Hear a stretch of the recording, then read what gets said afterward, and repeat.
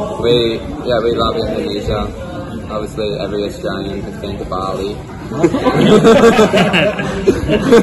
But we're trying to bring them to Jakarta. Yeah.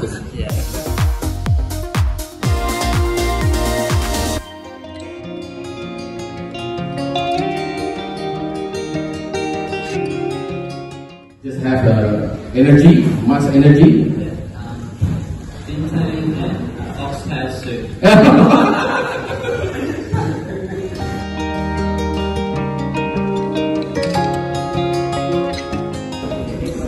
I think it's got pretty earthy elements to like the foundation of it, like originally. From a lot of travelling.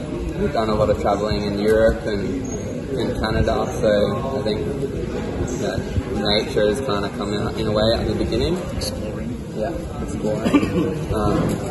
And then, TikTok songs mostly. That's one of your success. Yes. Apparently, yeah.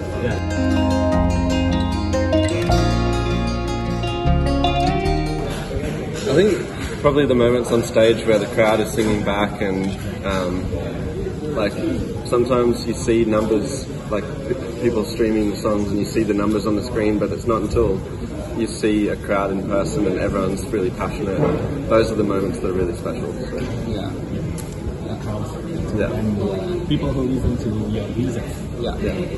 And they can attach like memories to your song as well. That's really special. If they've got like a particular moment they've experienced with someone that goes with our song, that's quite nice as well.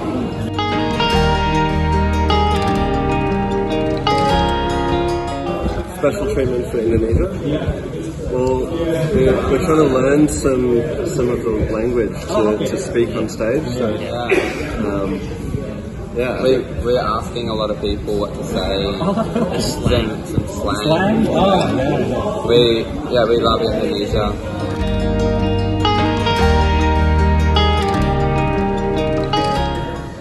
I think if Coastline is a TikTok song here, I think that would be cool. It'd be cool to see everyone.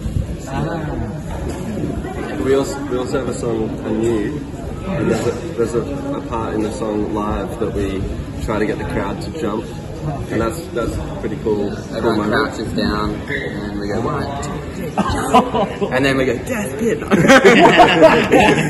So how about become a open band? Heavy. It's a heavy band. Just a chill. Heavy band, okay. Okay,